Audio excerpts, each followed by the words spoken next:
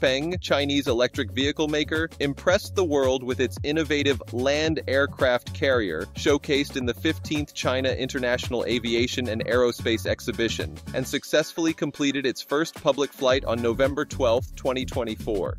During the air show, the flying car demonstrated a series of maneuvers, including low-altitude linear acceleration, spiral ascent, uniform speed descent, and precise landing, all conducted autonomously.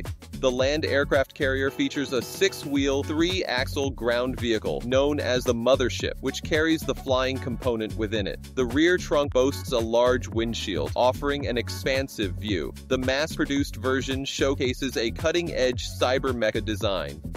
To take flight, the flying component detaches from the ground vehicle to become a standalone electric vertical takeoff and landing aircraft for low-altitude flights. The separation and reconnection processes are fully automated, and once detached, the aircraft's 6 arms and propellers unfold for flight.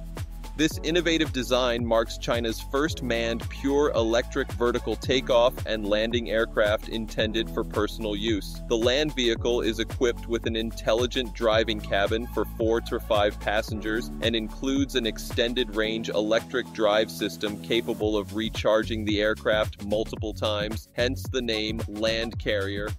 The land aircraft carrier is also envisioned for emergency applications, including medical rescues, obstacle crossings, highway accident responses, and high-rise evacuations.